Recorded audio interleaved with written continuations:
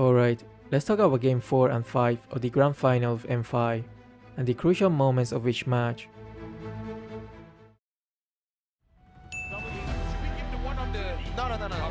From the draft, you could tell that AP Bren had prepared a variety of strategies. If we talk about Glass Cannon Marksman, 1-1 definitely fits that description. She can inflict so much damage, but it is one of the most fragile marksmen in the game. But to counter that, they pick Angel as well. Now that's a lot more sustained. On the other hand, Onyx probably was starting to feel the pressure since they got completely dominated in those 2 losses, so they probably pick Hayabusa for that comfort, and it's an iconic pick for Kairi. Also, I think they wanted an assassin to see if they could burst 1-1 instantly, but like I said, this will not be the case since Bren got Angel as well. Throughout the entire series, Flaptisi, aka Bren's fighter, always plays super aggressively, and a lot of times it pays huge dividends. Basically with the assassin pick though. He's constantly delaying or denying farm from Kairi, and to be fair, there didn't seem like anything they could do against Thamus during the early stage of the game. Kairi is already down almost half HP and used his second skill, but he had no choice because Flaptisi forced him to do that. Steals away the primal wrap with a vengeance, keeps them at bay. All for the turtle to be taken for free by Kyle Teasy. Flap taken very low, hard guard to come down. Kairi wants to contest for this because we've seen him on his assassins, man. He wants to try. Flicker, everything used up on the Keyboy, taking first blood. Super Marco gets it. Kairi in the midst right now. Quad Shadow in and he finds it. Oakwood chases him down right now. The Quad Shadow gonna be popped in. Kairi versus the world. AP Bren chasing him down. Kairi. Shadow kill. Boots is here. Shots also with the primal wrath. Kairi going in the back with the crossbow. A tag for Super Marco and a heavy spin. Onyx did manage to steal the turtle, but they lost and we lose a lot more in return. Turtle traded in for 2. Now the turtle has been started by AP Bren, TW Sans as well as Keyboy. He's there. Oakwood finds heavy spin used up already. Primal Wrath gonna be going as well. Oh, and you hear the crowd's reaction. Who gets the turtle? It's AP Bren. Oh, what? Sonic with a win. Oakwood flickering forward. Kyrie's next. Super Marco!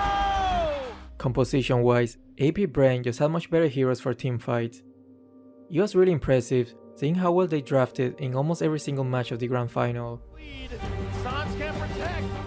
Sort of retaliation, but AP Bren are utilizing this chaos to go for the Lord. Also, Bren loves to draft heroes that have a lot of sustain and can zone out the opponents with low risk of being killed while doing that. He's just standing there menacingly. CW can't do anything, and Lord just saved him. This part, I was really impressed with Bren, and it truly shows how much they studied Onyx after they lost against them in the semi. Kaja, aka Keyboy, was trying to be super sneaky by going behind the opponent's backline way before the turtle spawned. Normally, nobody would expect the opponents to be hiding in this bush, but because Keyboy has been doing the same play multiple times, they really learned his pattern, and now they know what to expect. They spotted him. Keyboy all alone, isolated. Still with a flicker now. Kyle Teasy with a heavy spin. Locks Keyboy down. Super. Now without the roamer, there was a free lord. 6-0 and 3. That's the problem. With AP Bren. Even though Retribution forward, looking for one more. Boots zoned away. Meanwhile, Kyle, all this time, he's still on the Lord and he gets it for free. Does a bit more damage onto him, but AP Bren will stay disciplined. They have a 7,000 gold lead. They'll look for another wave in the mid lane this time around. AP Bren still with a lot of resources. Sans coming down into the mid lane with a splash of damage. Boots standing in the front. Flaptisi looking for an engage. Kalteezy soaking the damage in. Divine Judgment on the Flaptisi with no vengeance this time around, but he has it back on cooldown now. The base turret cracked open in the mid lane. Oakwood gets the immortality. Keyboy with a whip. But that's 3 base turrets down for Onyx. And AP Bren are still lingering. Oof, getting caught there was the last thing Onyx needed. Sans, but it's not enough. The mage, the Gila Sans, has been taken down. Now it's AP Bren 5 against 4. Super Marco looking for all the weakness points. Mid waves, they're going to be cleared away. 2 waves coming down though. AP Bren with a match point. Boots up to the lazy door from CW. A vengeance. The destruction by few. Still able to survive. Kairi marching back and forth. One more minion. AP Bren. Does Boots have the Thamus in his arsenal? If I'm not mistaken, Khaleesi is also a great Fanny player, so the moment Onyx first picked 1-1, there was the possibility that Brand could have picked Angela plus Fanny and just one-shot 1-1 every time. Also, Onyx picked nobody as well, so now Fanny has two extremely easy targets to go for. So for that third spot, instead of the Arlo pick, picking Fanny there would not have been too bad. But I guess Fredring was giving them such good results, so they just stuck to that comfort pick. I mean, why try to fix something that's not broken, right? And Onyx, knowing that Brand picking Fanny was still a possibility, they decided to ban her. That was definitely a great move. Is this a MOBA or a chess game? Actually, a lot of people still think that Mobile Legends, or MOBA games in general, is mainly about the individual's mechanics. But I will say that the strategic part, such as the macro, drafting, and so on, plays an even bigger role, because when you're at this professional level already, the skill in mechanics is usually pretty minuscule. If you're decent at the game, as long as you keep practicing every single day for about 8+ hours a day, your mechanics should be in theory be quite similar to the pros. Then all you need is experience in the professional scenes. Ogwen, oh my goodness. But that's Flicker that they committed. Very little out of time though. That means Onyx will be very happy about that. Look at Khaleesi. His small jungle creep is available, but instead he's choosing to invade the opponent's jungle to steal farm from them. These little macro decisions matter a lot, especially in the early game. And it's precisely because of this that in almost every single match in the grand final, Brand always had the early advantage. But actually, on paper, Onyx should be able to fight this off. One of the main reasons people pick Bastia is because of how strong he is in the early game, and here it will have been almost a 4v3. But probably because they are on the verge of losing the grand final, they are not as confident anymore. That is totally understandable. That has become the norm for Fredring. After losing all those previous turtle fights, they don't even want to bother contesting it anymore. But you know what? If you can steal a lot of the jungle and buff from the opposition while they're taking the turtle, in the end it's not that bad of a trade. No hesitation at all. Onyx having both Keyboy as well as Suns trying to create the illusion that they want to contest for it, but the illusion was shattered because Ogwen found out where Kyrie really was. Flaptisi is an absolute beast with Arlott. In fact, I think he has been playing extremely amazingly from the very first game. So give him Flicker up the wall charge. Now Flaptisi caught under the turret. One more shot, he finds it. Sans looking for the very impressive on the Novaria. Boots chucked down by few, but Ogwen now, Power Nature, getting him out to safety, but Boots dealing a bit more damage. Knock on strike as well. Now that Brand's roamer is so low, this should have been a pretty convincing turtle fight for Onyx. Knocked up, but he still has the black shoes and even a Purify. Kyrie canceled out on that shield immunity. Flaptisi doing a bit of a damage. The wall comes down, the Guardian's barrier. Minas Fury dodged away from Khaleesi. Gets out! It's a wild card, the final slash! Everything! But just by looking at how they're engaging and using their skills, you could really see that they were having a little bit of a meltdown. To take him down for the third time this game, but Onyx fine. You also take away gold from your opposing jungler. And now Boots, he's taking a long way around. Boots will be taken out. AP Brand! More things, and AP Brand is just catching their mistakes. They're catching way more than just mistakes. They've been forcing mistakes out as well. All in on the Keyboy, the Roamer, a ton as well. Khaleesi put out the stacks.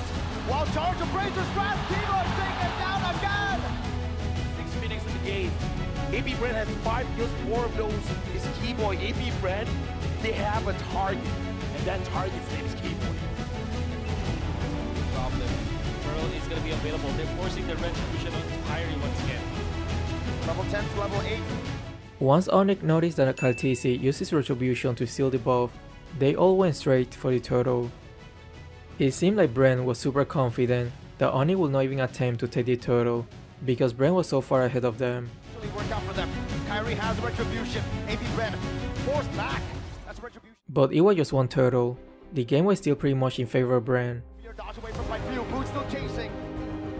That's the reason why they prioritize utilizing the retribution onto the purple buff. Boots in trouble. Flickering back out. Easy chasing him. Battle mirror image is there. Boots Will we take it down again? This time it's Super Marco. Yeah, and right now again, Onyx, their mechanics are going to be tested here as AP Brand. Before this moment, the marksmen have been farming their respective lanes and were almost never involved in any team fights. That's why the roamers and fighters had a lot more freedom to engage and disengage as they pleased. This will be the first time Brand will clash when the opponent's marksman is there as well. On the Calcizi, he's taking a half HP right now, but he has it bridges. Grab! Walter from Oakwood! Calcizi very low. CW launching forward, a few deals of damage. Well, CW once again doing a lot of damage. Boots and flank. That's a concealed play. Kyrie gonna be able to secure this, a lord of the game. Oakwood very low. Conceal, trying to get out. Knockout strike locks him down. And that should be a kill over. Boots, the heavenly fist is what we call him in Indonesia. Now getting it. CW finds another. That's why marksmen gotta prioritize and keep farming in the early game, despite what is happening in the rest of the lanes. You need those couple core items for that huge power spike. Yeah, me neither. Woo. That's a team fight loading. All of a sudden, get 2.4k. What? Wait, Robert Penn from 400 gold to 2,600. 5-man Astral Echo. The steal Minions Fury. But Kyrie will just secure the verbal buff. They're getting chunked very low. That might be a bad engage. Baptiste! Brand probably noticed that Minotaur just completely wasted his ult. That's why they wanted to force the issue. Shot down, threading the needle, Sans. They will have the ultimate, they will be able to pump it, and I think this exact moment was the reason why Kyrie did what he did in Game 7 with Baxia. He got a taste of that success of jumping to the bush and catching somebody off guard. But the difference is that this time, his teammates were in the vicinity ready to follow up. And that becomes very powerful. Kyrie knows it's time to go in right now. Baptiste, crossbow tank already. Oh, final slash, not able to cast it in time. Then he gets bursted down. 2 kills now. Looking for a little initiation. Astral Echo once again revealing forward. Boots flanking around, just making a miss. Calcizi going to be chunked down by the Astral Sphere. Kyrie still on the Lord. Baptiste not able to answer this. Final slash only on the Keyboy. Bitter Fury! Keyboy finds 3. That's another knockup. 2 Marco still holding down a nearby. Marco! Still making duet, but CW with a crossbow of 10 into the Astral Sphere. Now CW chasing Q down, forcing another. Brand tried to kill Onyx roamers first, but that definitely backfired. unbelievable. Everyone, beautiful Marco taking a lot of damage. Maybe Red still protecting their base. Onyx doesn't find a way to go in. Amazing defense. Even though Flaptisi made a few blunders here and there with his overcommitment, you could still see that he really knows how to utilize Arlo to his full potential. Let's go final stack on the TW. Nature, ball charge, and that's the turn. The Fury in the legs to it. Boots in the cast over the Helm Keyboy. That's an Atlas Speeder, dodge away from once again. Flaptisi very low. Boots in the midst of all. Dealing some damage, getting some shields. Able to trap. Remember what Onyx did to me. It's true that this was 100% a misplay by bots, there's no denying that, but if you have watched and played this game long enough, you will know that fighters / XP laners are usually the ones who tend to make those risky plays.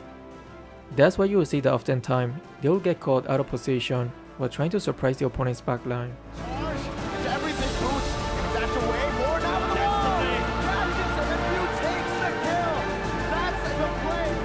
This is when mechanics and knowing each hero very well comes into place. Minotaur and 1-1 are gonna wait until Fredrin uses dash before casting their skills. That way he has no chance to escape and 1-1 can easily trigger her ult. AP Brand. That's the opportunity, the golden one. But Calcizi can be locked down. Crossbow tank ready. CW popping it down. Final second. He was translated over to Oakwood and finds the kill. And talking about knowing each hero, I actually didn't know that Lilia's ult could cancel 1-1's ult. Down. Crossbow tank ready. CW popping it down. Final second. Able to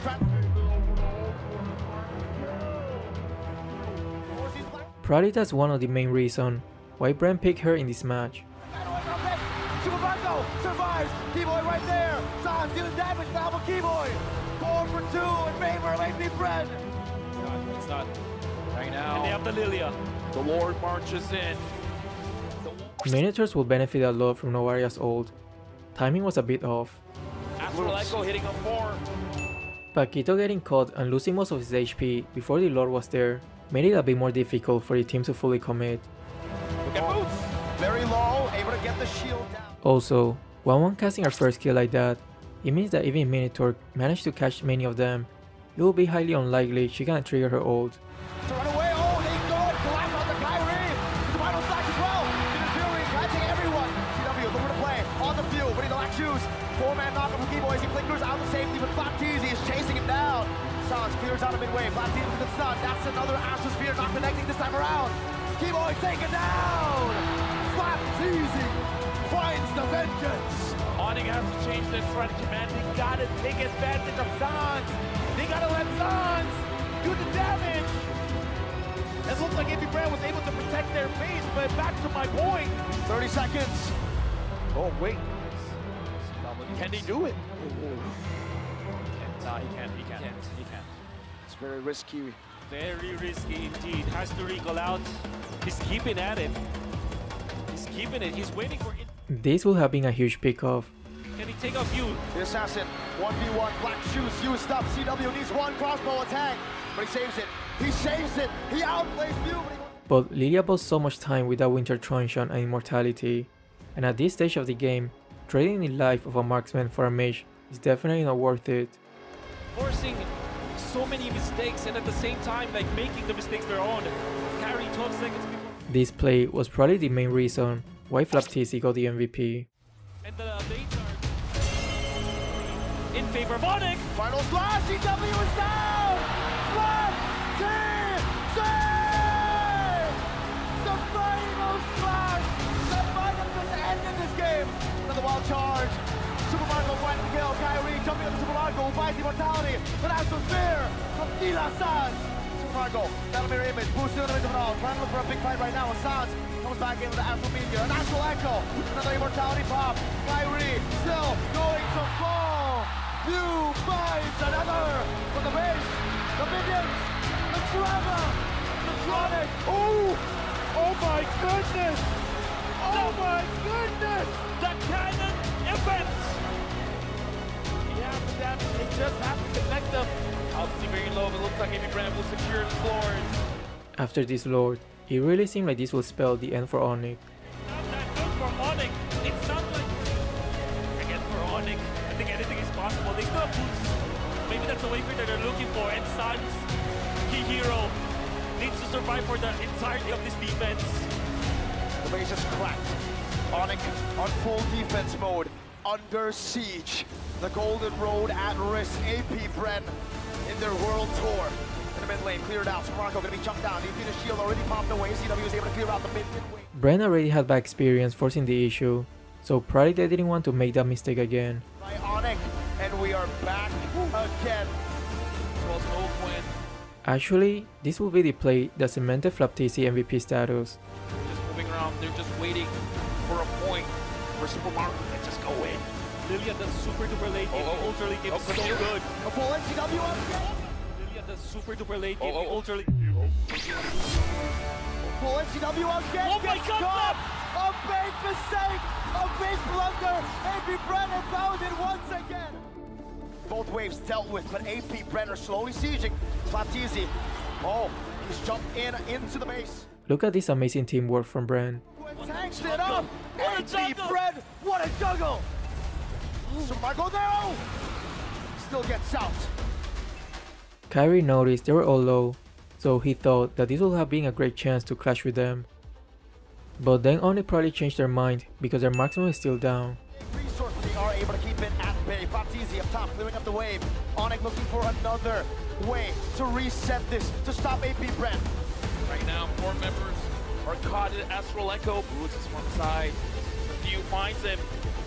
Slap wants to go in. Another great ult by Flapteezy. Kyrie and Keyboy were in huge trouble. However, bots will make this play that probably saved Kyrie's life. Wants to find a target. It's back up, Astrosphere. Keyboy in front of it all right now. Kyrie's gonna be chucked down. It's a Marco Bones! But not on strike. Infinite Fury on to 4. CW is now here. Lord, who gets it? It's gonna be an all-out fight. CW marches forward and shut down the redemption. For Calvin without a tie. Finds the entry. AP Bren scrambling. Dance!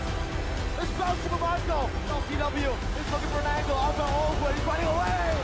Bones finds a kill. Now it's Pew. Still Oh, going. CW! Pew! Mortality bot. Black shoes. Dude, CW, man, as long as he survives, there's space for Onyx. Right now, they got the Lord. The minions have spawned. Onyx can push right now. But look at the positioning here, Sans.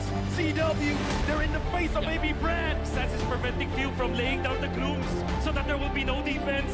Sans with a place, the aggression, turning things around. We can hear now the chant coming in from Onyx. Ogwen. Suns looking Still. for a shot. Kyrie jumping in CW. This might be the end for this game. Ogwen running away. Onyx have found a miracle!